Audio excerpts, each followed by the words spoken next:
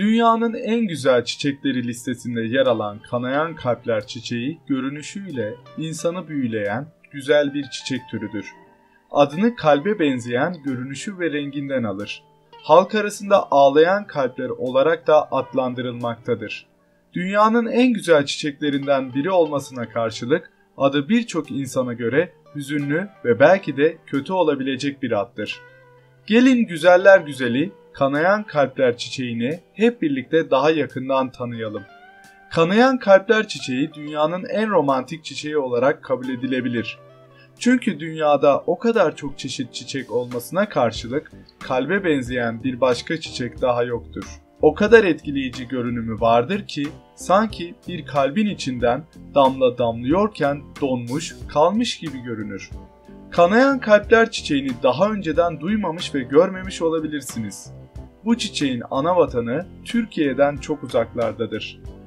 Asya'nın doğusunda Kore, Sibirya, Kuzey Çin ve Japonya'da yetişir.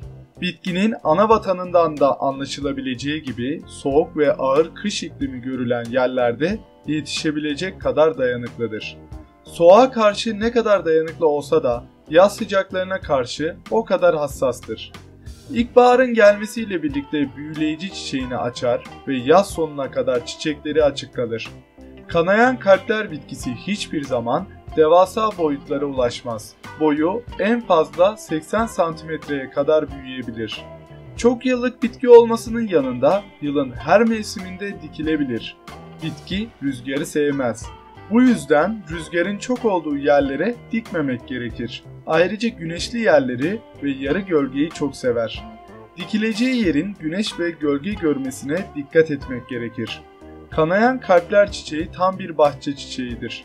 Onu bahçenize dikmeyi düşünüyorsanız çok rüzgar almayan, gölge gören ve çok sıcak olmayan bir yere dikmeniz gerekiyor.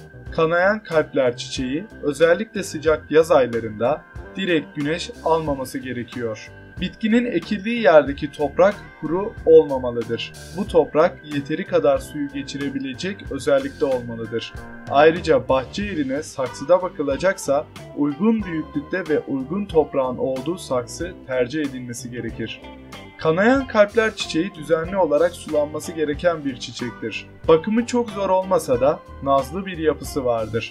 Kanayan kalpler çiçeğine evin içinde bakmayı düşünüyorsanız dikkat etmeniz gereken önemli bir nokta var. Özellikle bitler ve örümcekler bu bitkinin yapraklarını yemeyi çok sever. Bu yüzden kısa zamanda bitkinin olduğu yere gelirler.